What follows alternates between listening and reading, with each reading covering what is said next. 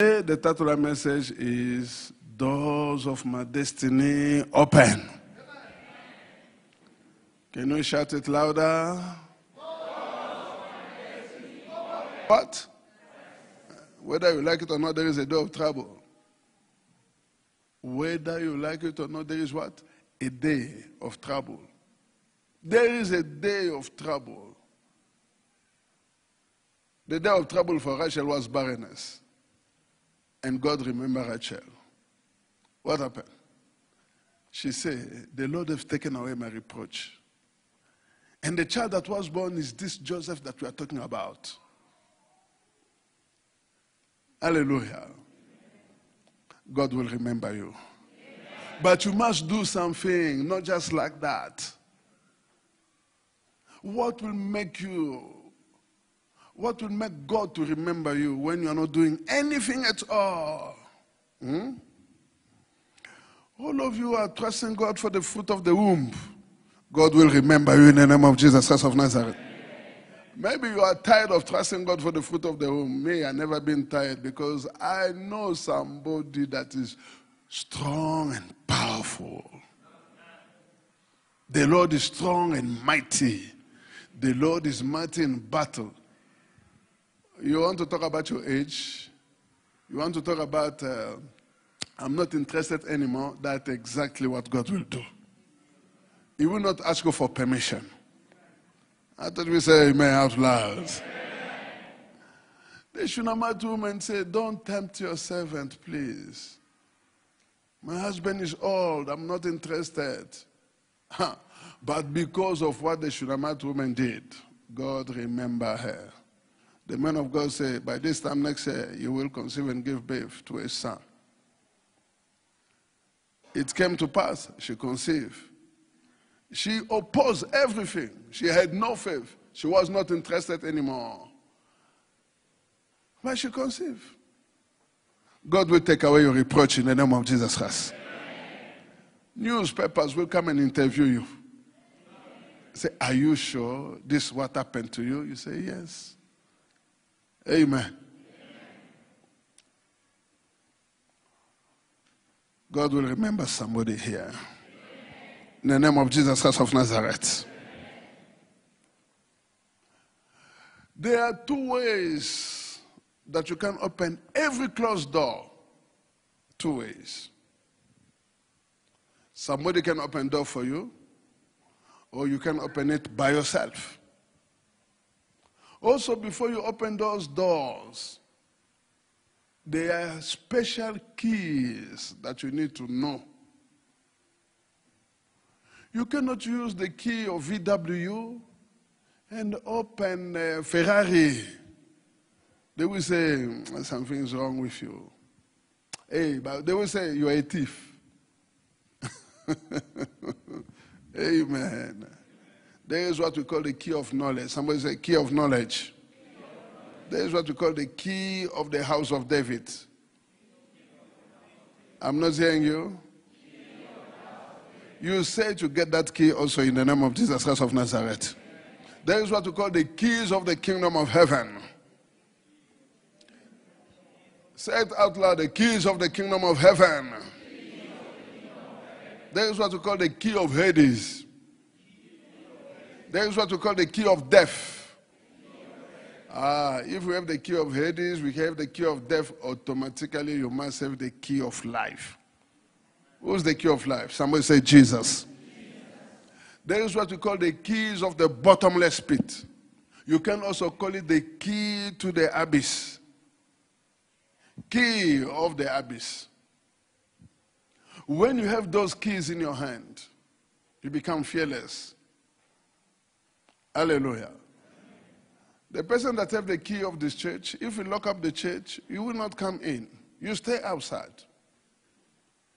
If you open the door, the gate, then you have access. Even in your own house. Today, there are many kinds of keys that you can use.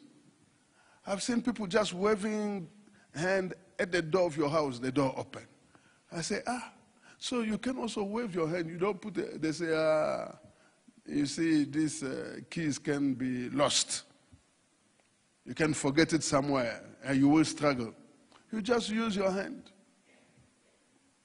Amen. There are many keys today.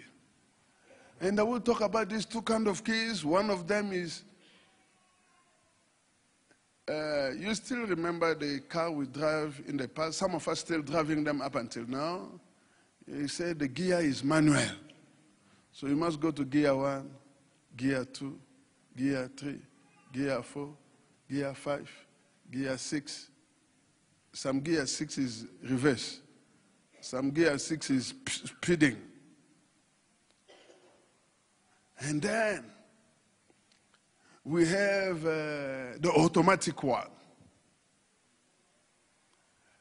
Those things met the Word of God. It came after the Word of God because the Word of God has been there before. Jesus opened blind eyes with some keys. Some of the keys, he used them manually. He used manual keys. You have to go slowly with these things.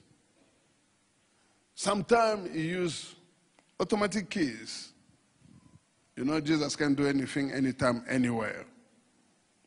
In the book of John, chapter 9, from verse 1 up to verse 7, Jesus saw a man blind from birth.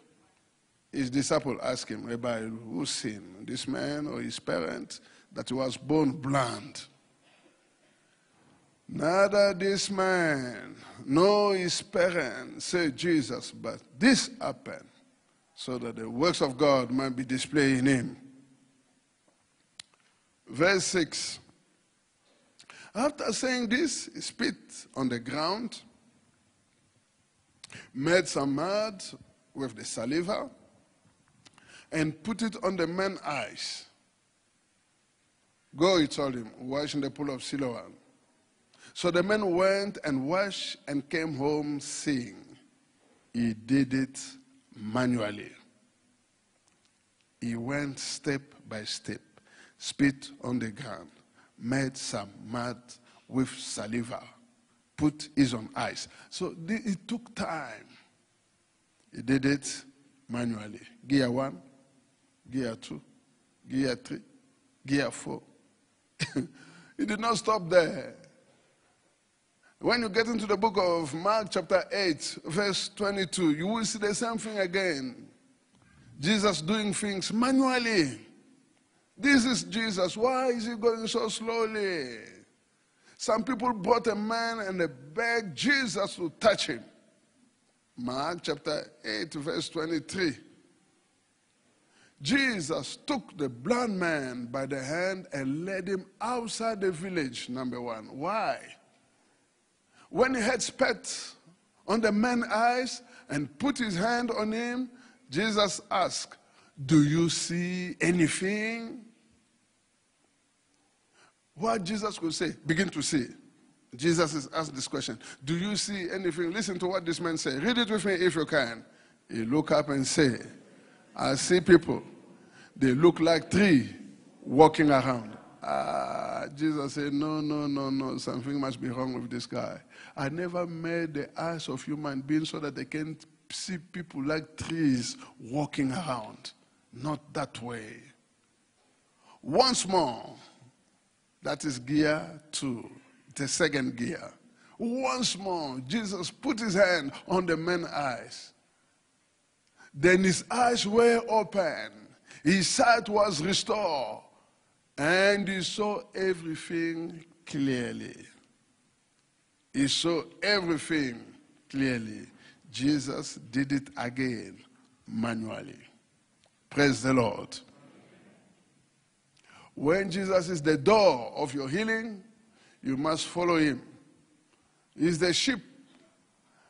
He is the door of the sheep. Every sheep must follow his shepherd. Follow his instruction. That is the way Jesus wanted them to see, manually. But when you get into the book of Mark, chapter 10, verse 46, up to 52, the Bible speaks of a blind man by the name of Bartimaeus. He was sitting by the roadside, begging. When he heard that it was Jesus of Nazareth, he began to shout, "Jesus, Son of David, have mercy on me. Jesus, Son of David, have mercy on me." Verse 51, what do you want? What do you want me to do for you? Jesus asked him. The blind man said, "Rabbi, I want to see." Verse 52. Read with me if you can. Go, say, "Jesus, your faith has healed you." Immediately he received his sight and followed Jesus along the road. Jesus did not touch the blind man Bartimaeus. He spoke the word. He did it automatically. What kind of healing do you want from the Lord? He sent his word and healed them and delivered them from all their distraction. You don't believe in the word of God that is coming to your way. You just need physical touch.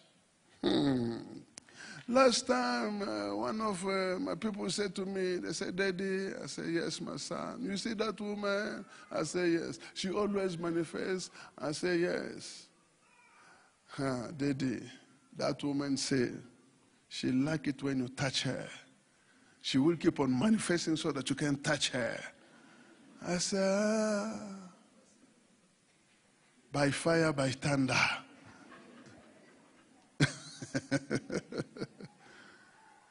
I said, "Then God, you see, I'm missing it now." God said, "Take it easy. When you touch, I'm the one touching them." Amen. When you touch, I'm the one touching them, not you. Your mind is not in nonsense. Your mind is in the healing power of God. Hallelujah. Praise the Lord. Jesus will touch you right where you are. He's already touching somebody here. In the name of Jesus Christ of Nazareth. Jesus did not touch the blind man Bartimaeus. He received his sight.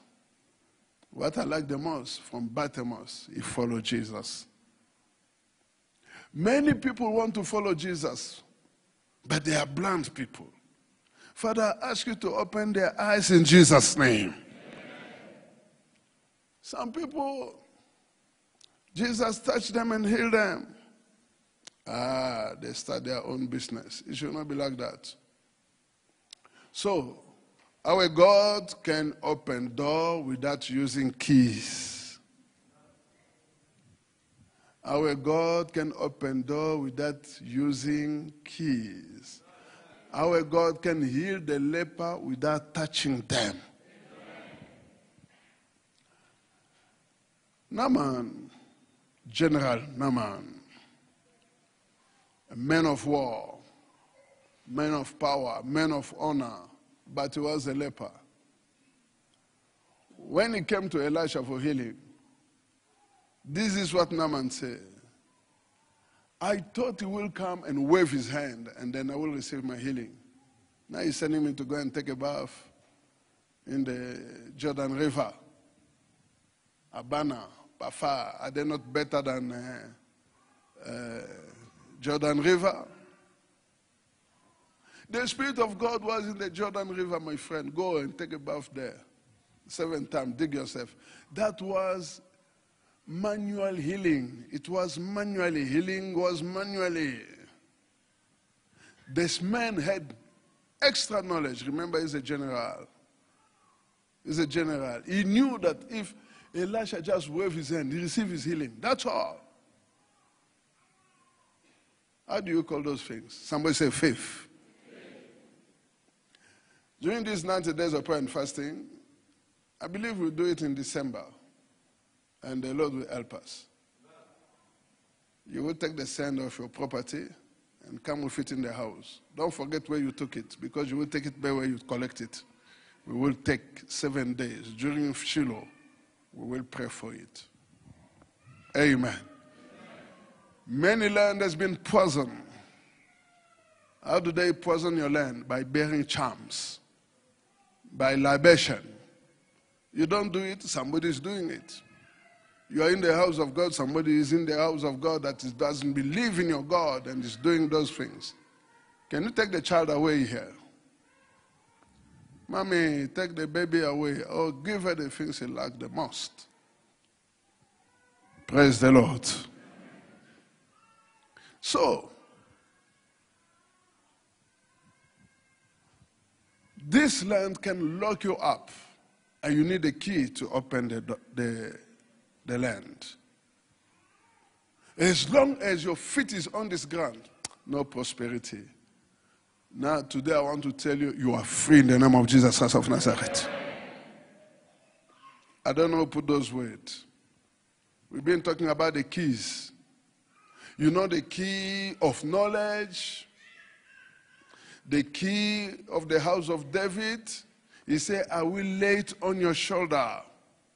We have the keys of the kingdom of heaven. We have the key of Hades and death. We have the keys to the bottomless pit or the key to the abyss.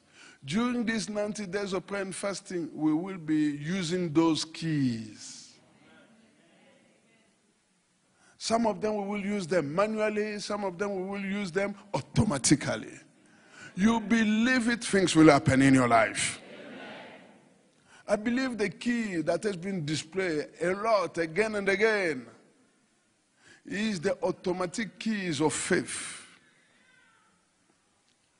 When you have the key of faith in your hand, the impossible become what? Possible. Mark chapter 9 verse 23. Mark chapter 9 verse 23. It says, if you believe, if you can, say, Jesus, everything is possible for one who believes. If you believe, all things are possible to him that believes. How many things will be possible for you? That is key that you need to use. It means all the door can be opened if you have faith. If you have faith, every door the enemy has locked against you will open by itself. I say it will open by itself. Take up the shield of faith, with which you can extinguish all the flaming arrow of the evil one. Take up the shield of faith. Faith comes by hearing, and hearing by the word of God. Speak the word of God to that mountain. Don't be afraid. You are not the one who started moving mountain. Move them again. The mountain has been there before for many, many years. They are mountains that arise only in September, October, November, December. Command them to move, they will go. Stand up on your feet right where you are. Say, every mountain that is standing on my way. The mountain that arises every month of September, October, November, December. Be removed and be cast into the sea. In the name of Jesus Christ of Nazareth. Oh, there is someone here with a serious problem and you don't know what to do. I want you to pray again. You will call the blood of Jesus 3 times. You will call the fire of God 3 times. Command that mountain. I'm talking to you. Move now. Be removed and be cast into the sea. In the name of Jesus. Go ahead. In the name of Jesus Christ of Nazareth. With power. With fire. Oh yes.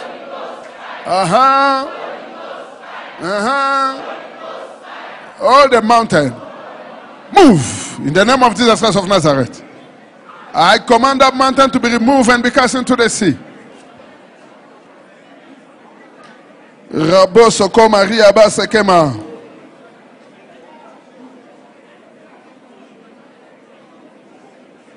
In Jesus' mighty name we pray. Thank you. You may sit down. The key of faith needs you to take the sword of the Spirit, which is the word of God. The key of faith does not work by itself. It works with the sword of the Spirit. The sword of the Spirit is the word of God. Speak the word of God to that mountain. Curse that fig tree. Don't be afraid. Curse it, the fig tree. Curse that serpent. Curse it. You will see the result will be wonderful. There is what we call the key of knowledge. Put on the full armor of God so that when the day of evil comes, you may be able to stand your ground. Stand your ground. That is what Paul told us from the book of Ephesians chapter 6, verse 13. Whether you like it or not, there is a day of evil. Evil day. You say, evil day. But you can stand against that evil day. When you have the key of knowledge in your hand, you knew that these things can happen anytime. Use the word of God. Don't speak like Job. You say, the things that I was afraid of has happened to me. Don't say things like that. Don't just be quick to give up to that stubborn problem. Don't be quick to surrender to that stubborn problem. Stand with the word of God. Hallelujah. When Elijah came and said, as the Lord God of Israel lives before whom I stand, there shall be no rain, no dew. The king was asking, whose son is that? Who is his father? I don't know his father. And indeed his father was not known. That's why somebody here, no matter what happened to your parents, they will know you in this land of the living in the name of Jesus Christ. Your children will be known in this land of the living in the name of Jesus Christ. The key of knowledge is in the hand of anyone that draw closer to God. James chapter 4 verse 8. James chapter 4 verse 8. Read with me James chapter 4 verse 8. Go ahead. Come near to God, and he will come near to you. Wash your hands, you sinners, and purify your heart, you double-minded. My man God here, I want you just to come near to God, and he will come near to you. Hallelujah. How do I come near to God? Take 90 days of prayer and fasting, if you are not part of it. If you are not part of 90 days of prayer and fasting, it is time to surrender your life. God wants people that will rule in the midst of his enemy. And these people, he must send them like an arrow. These people, he will send them to go out there and destroy the homes that scatter Judah, Israel, Jerusalem. There are things in your family that nobody can change it unless you take this 90 days of prayer and fasting. Let me tell you the truth. There are people in your family who will never get married until you take this 90 days of prayer and fasting. There are people in your family, they will never be free from sorcery until you engage in this 90 days of prayer and fasting. You will be amazed because they will come and confess openly. They will tell you, you are disturbing us. Your prayer is tormenting us. Then you know where your problem is coming from. There are many people here. God wants to bless you. There is no other way to bless you, but you must take these 90 days of prayer and fasting. Ask Jehoshaphat. In his younger age, he was not strong enough. 3 kings, 4 kings gathered together to come and make war against him. He did not know what to do. He engaged in prayer and fasting. At the end of the day, he did not lift up his finger to fight. He just went and collect the plunder. That is what will happen in the life of somebody here. And for those that have taken 90 days of prayer and fasting, you will not finish it empty-handed. In the name of Jesus Christ of Nazareth. Another key you need to use to be successful, prosperous. You want to live a stress-free life. Key of obedience. What? Obedience. That key of obedience will make you even to live a prosperous life. Because my Bible says from the book of Isaiah chapter 1 verse 19, Isaiah chapter 1, verse 19. If you are willing and obedient. Let me hear you say it. And what will happen to you? You will do what?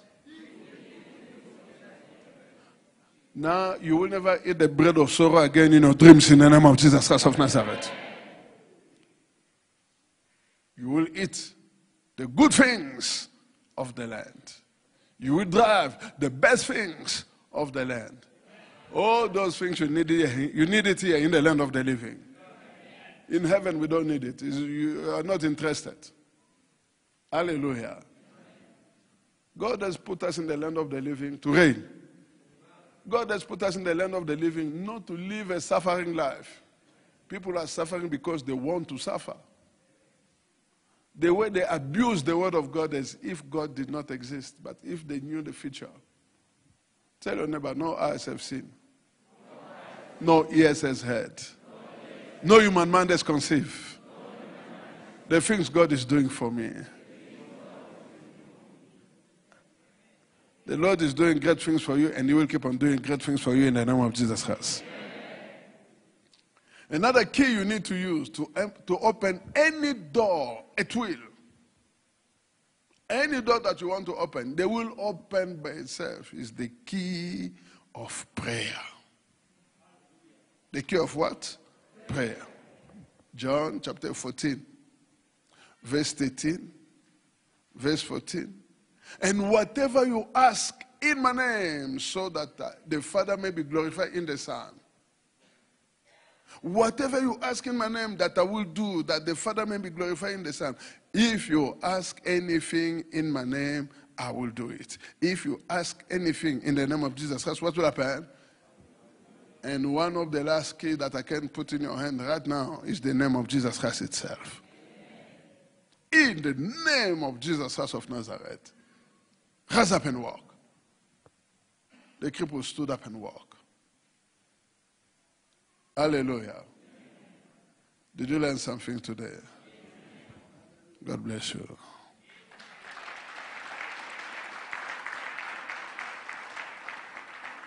Please close your eyes, bow your head.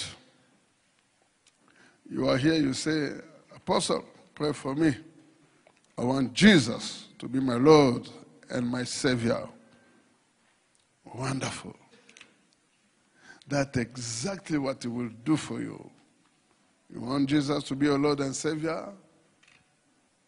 Raise your right hand. Push it above your head.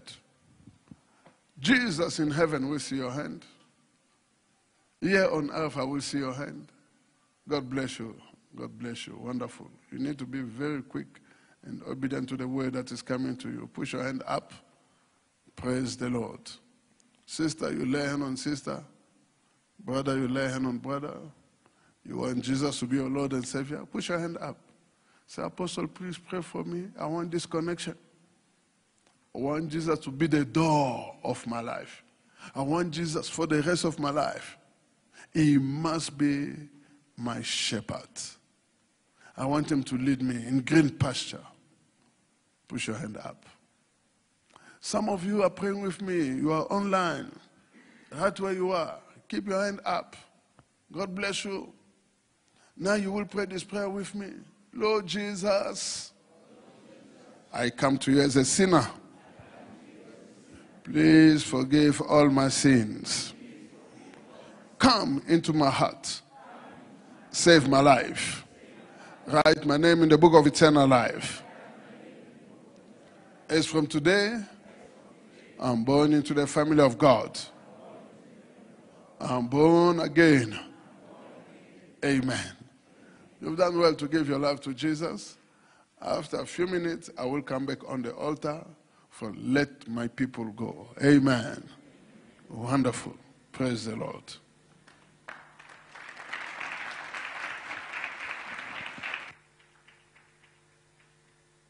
Shalom, family. Thank you for joining us today.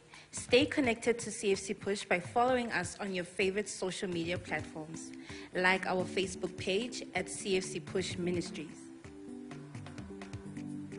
Follow us on Twitter at PushMeanTV. Follow us on Instagram at pushmin.tv. Follow us on TikTok at pushmin.tv. And subscribe to our YouTube channel at CFC Push. Remain blessed.